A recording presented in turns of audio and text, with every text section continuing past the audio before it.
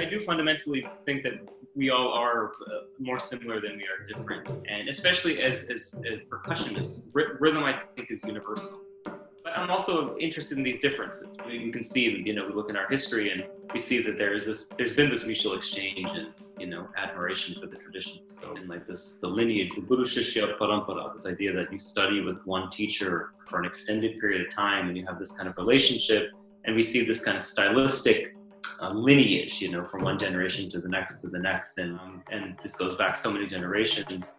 Yet in every generation we see, these great artists evolving, innovating, doing new things. We're trying to kind of illustrate that history and also kind of build on that mutual exchange.